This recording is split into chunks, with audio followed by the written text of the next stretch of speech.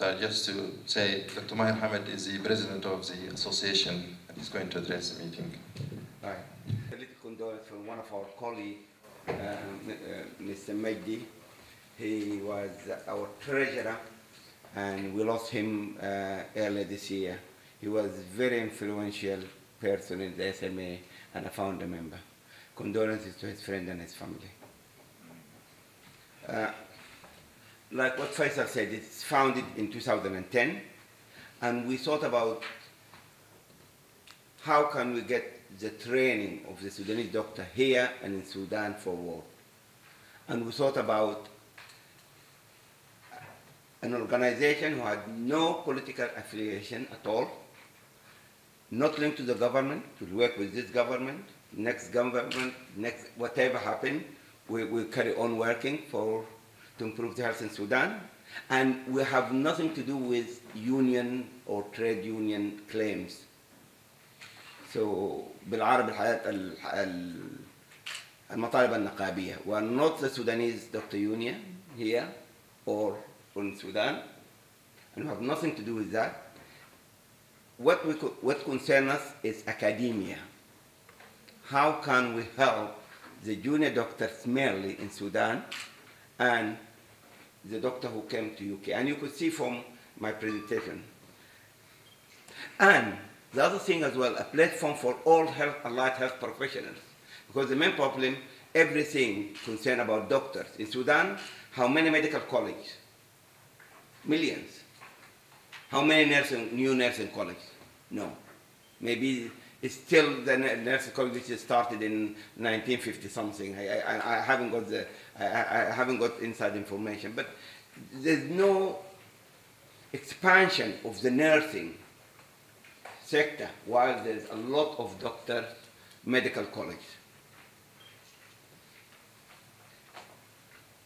The other thing, our vision obviously improvement of the healthcare in Sudan, and it also help the junior doctors who come here.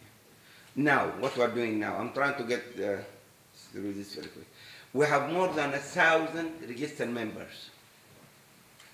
It involves the whole spectrum: doctor, nurses, pharmacists, dentists, lab technicians, chiropodist, radiographer. Our main problem that we haven't recruited a lot of nurses, very rarely, and I don't know why, but just we are lagging behind in this group. Most of our members are in Sudan, strange enough, junior doctors in Sudan, and most of them young junior health professionals, doctors, nurses, and radiographers. Membership growing every day. And it is free membership for all the doctors in Sudan and the junior doctor in UK. The average age of the executive board obviously excludes me and Faisal and this old guard. Just, it is about 32 years, and they are really quite young people. Hatim, one of the young ones. And we continue what Faisal have done in the previous, when he in the elective board, and we have an expert advisory committee led by Faisal, also advise me and advise through our vision as well. Very committed and dedicated to SMA vision, and the breakthrough is the SMA Junior. If you go to the Facebook, look at SMA Juniors, you will find more than 1,000 doctors and healthcare professionals in that. And they exchange experience.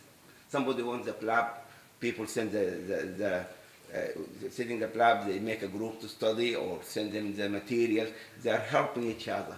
So it's taking its own momentum. I don't need to, I supervise the thing, but I don't need to interfere a lot. And no politics, very important. Project LEMS, I'm not going to talk about that. I don't want to steal the thunder from Abu Bakr. It is Abu Bakr's baby, so I will leave it to Abu Bakr Shaddad.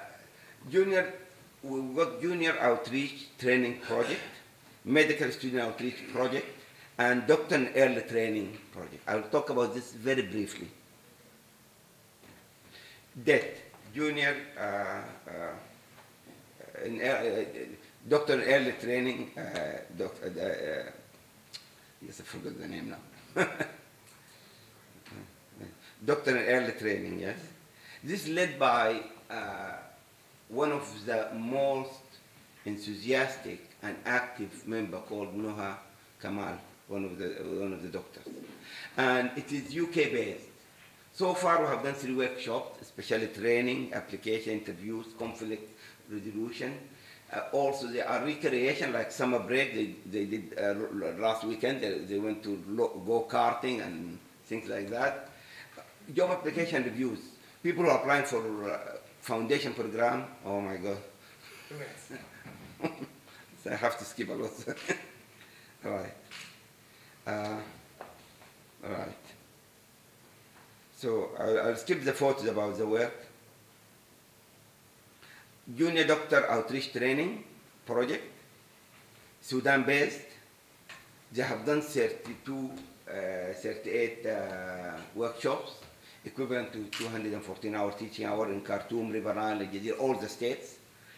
Mainly the concern of survived sepsis, audit, e-learning, research, methodology, and journal clubs. And this is still going. And you could see this is the platform where they have been doing. They're doing lab courses. All of this have been going. Not all of these courses, but most of this have been doing. And it is rotational. They do it every year. I'll get through these things. Medical student outreach. They do 5 workshops, and when they finish, they repeat that again. And they have done it is based problem-based training, study skills, speed learning. It involved 12 universities, weekly sessions as well for medical student finals. And this is the thing. Website publicity. We have a very good website. Now we're reconstructing it, and hopefully we'll see it in the. We got about 5 members, and we hope we could recruit Musharraf as well to help in that. Newsletter. You could see most of all of you have seen the newsletter. Conferences. We have done London conference. I think. Faisal spoke about that. We have 2 SMA conferences in Sudan so far. We have a significant conference in Ireland.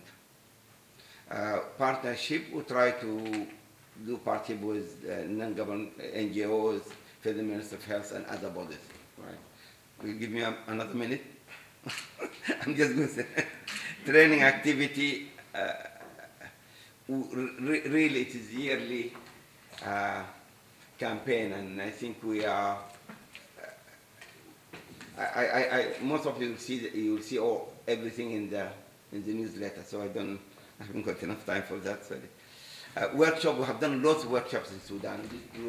These workshops, hematology workshop, lab course. All of those are free of charge.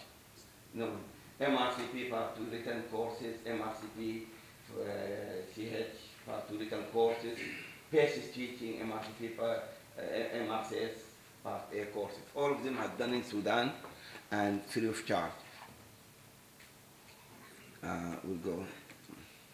Our obstacles, the finance, because it's a big problem, finance. We could have done better. Bureaucracy, when you go to Sudan to try to find places to do lectures, this is a nightmare. I remember the first course of MRCP, I did it in 2000 in Sudan, and I couldn't find a place. We did it in one of the student house. You go everywhere, there's problems. So this is a problem. We have a problem with recruitment because misunderstanding as a union body, politics, a lot of problems. So we're trying to overcome this. This is the main problem for our future. More members, young bloods, other health professionals, permanent resources for funding. Funding is a big problem. what we are trying to do, we try to do health convoys. I'm not going to go this because I haven't got time, but health convoys and go to do like specialized training in certain area, plus going to the rural area and doing some relief health convoys. It depends on the funding, obviously. More recruitment, but the main important thing, clinical attachment to carry. I can tell you we have done in the last year 20 clinical attachment. 10 of these clinical attachee in UK, they got the jobs in the same place where they did the attachment, which is quite helpful. So we are just, we got a database for people who want clinical attachment. It's very successful, right?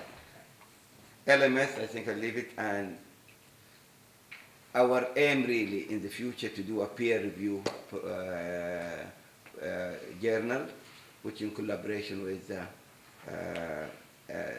Sudanese Specialization Board, Medical Council, and also the UK-based authorities. And that's it.